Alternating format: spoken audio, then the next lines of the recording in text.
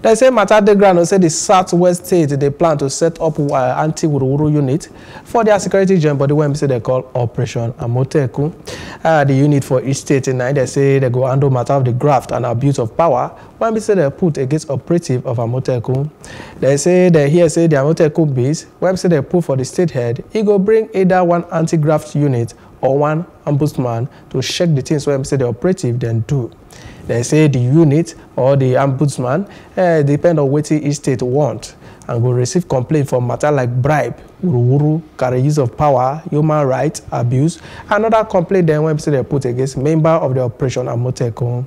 The Ekiti State Attorney General Wale Fakpohunda, he confirmed say they go get anti-wuruwuru waka for the proposed Amotekun law. Fakpohunda, when we say the yarn how the proposed law will take day, he said they must get anti-wuruwuru provision for the law. The proposed law must get citizen complaint provision when we say one framework for one independent ombudsman with strong authority to receive complaint from the public for matters of wuruwuru and abuse of power go day.